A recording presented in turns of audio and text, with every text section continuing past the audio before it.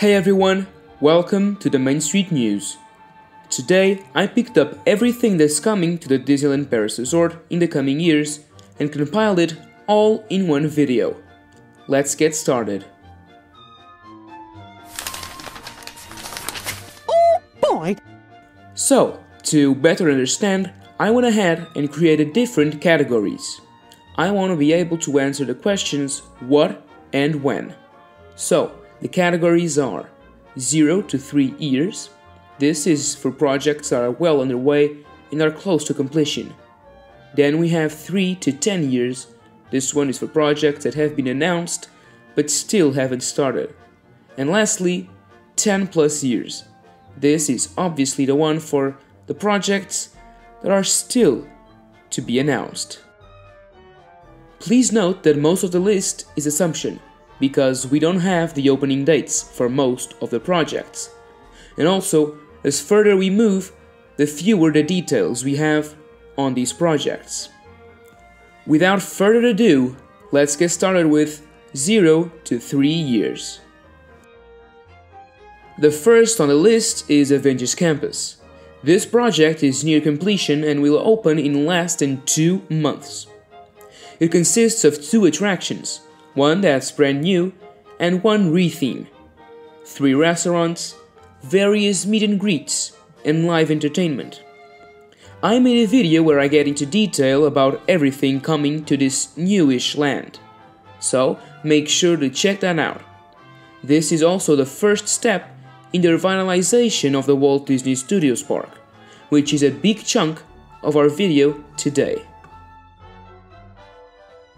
A project that's often overlooked is the reconstruction of the hub that links the parks with Disney Village, the train station, and the parking lot. For a lot of time, the security checkup was done inside temporary tents, but no more. The new security gates are coming along, and the new hub should be done sooner rather than later. This will be the second step in the revitalization of Walt Disney Studios, and will be a portal to new worlds ready to be explored. This lake was planned to open in 2022, but due to a little something you might know as COVID, it was delayed. The 29,000 square meter body of water will completely change the way we look at studios, and will help make it a full-day park. While we don't know the opening date, assuming its construction is in full steam ahead, it could open in late 2023 or early 2024. Alongside the huge lake, a gorgeous promenade area will feature a 250-seat character dining restaurant and an outdoor family attraction that's still not revealed. This will bring an amazing atmosphere and a transition into the new areas of the park. Located straight away from the entrance of the park, Arendelle will be accessible via the lake we just talked about. When you arrive at the heart of the park, you'll be immersed in the same wintry atmosphere experienced during the movies. Elsa's Ice Castle, which will stand atop of a 40-meter-high snow-covered mountain, can be admired from afar. Many new experiences await you in this land, including a new attraction that will take guests on a journey with the iconic Frozen characters. While we don't have all the details on the attraction, it is supposed to be an upgraded Frozen Ever After from Epcot. The village, with its Norwegian architecture, will be home to a shop and a restaurant that will serve meals with a Nordic touch. This land was firstly supposed to open on 2023. But now, that deadline seems pretty much impossible to reach. I would say that, again, if Disney goes full steam ahead, it could open in late 2024, maybe even in time for the Paris Olympics, that will happen in summer 2024. This may seem too optimistic, and you might be right. But now, with Avengers Campus complete, they should focus all their attention to Frozen. Yeah, I may be daydreaming with this one, But I believe that the temporary Star Wars overlay will soon come to an end. Let me explain. The original Space Mountain opened to the public in May 1995, so in 2025 it would be its 30th anniversary. Space Mountain wasn't just an attraction, it was the event that reportedly saved Euro Disney. Also, for a while, fans have been asking Disney to bring back the moon, so that they return it to its former self. On top of that, it's a cheap and easy way to please both the hardcore fans and the casual fans. And with a huge Star Wars land coming to Walt Disney Studios, it makes no sense to keep it as it is today. With that, we finish our first category. So let's jump into the second one, 3 to 10 years. Oh, also, Arendelle, the World of Frozen might fall into this category, but let's be optimistic and hope that it doesn't.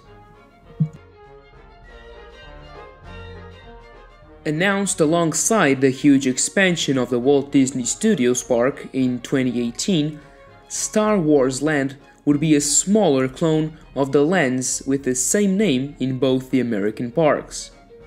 With the similarity in size and shape, it looks like the ride that would be brought to Europe would be Rise of the Resistance, the e-ticket of the US parks. Shops and restaurants would also be present in the land to offer you some otherworldly foods and products. Since 2018 we haven't received many updates about the land, but according to Disney, it's still happening. When it was first announced, it was supposed to open as the last step of the Walt Disney Studios Park revitalization plan in 2025.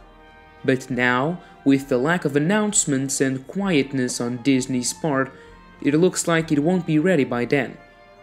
With my Arendelle opening date, mid-2024 to early 2025, I don't see Galaxy's Edge opening in 2025, but rather 2026 or 27, if we're lucky. The shopping area of Disneyland Paris will be completely changed, bringing new experiences, shops, and restaurants. Disney announced earlier this year that the project is finally set in motion and will begin this year. In 2023, the first piece will be complete, which is Rosalie, a new brasserie. When the transformation is complete, Disney Village will feature a relaxing lakeside boardwalk, enhanced pedestrian walkways, brand new facades, relaxing patios, and lush landscaping. Its diverse eateries and collection of shops will expand dining and retail options for guests with innovative concepts from some of the world's most exciting brands for a completely enhanced experience complementing the theme parks. The Disneyland Park hasn't received a new ride since 2006 with Buzz Lightyear Laser Blast, which was a replacement. In the last half-decade or so, Disneyland Park had a complete refurbishment, and ride by ride, it's now almost complete. So, it's time to bring a new attraction to the park. Disney hasn't obviously announced anything, but I'm pretty sure that in 10 years, the park will have at least one new attraction. Now, what attraction? Well, that I don't know. Maybe a Splash Mountain of sorts. The park has huge expansion areas that have been there waiting since the opening of Euro Disney. With this, we finish our second category. So, let's jump into the third one, 10 plus years. Yes, I know what you're thinking. They just ended one huge expansion. Does it need another one? Yes. Yes, it does. The expansion that's currently underway will enhance the park by a lot. But it's not the end. In more than 10 years, the park will indeed get a new land. Or more. Of course, this is pure speculation, so we have no idea of what it could be. If we look at the overview of the works happening in the park, we see that the right side of the lake is left with lots of space for expansion. So that's where my money's at. We've arrived at the last one.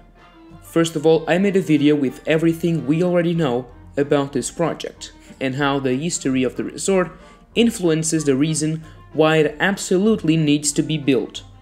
Today, I will keep it short, so here we go.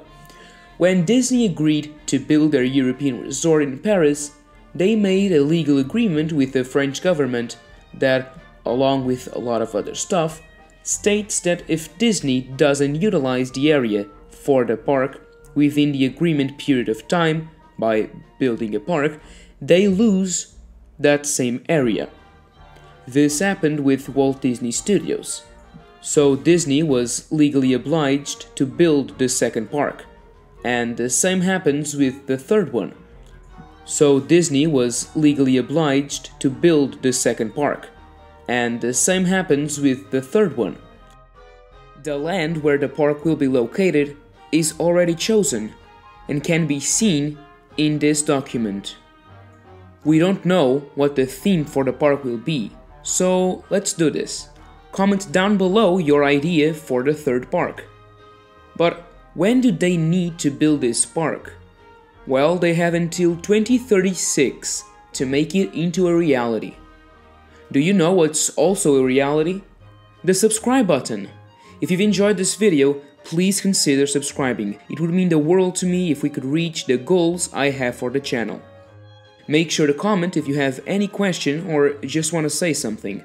I'll try my best to reply to everyone. So, as always, thank you for watching, and that's a wrap.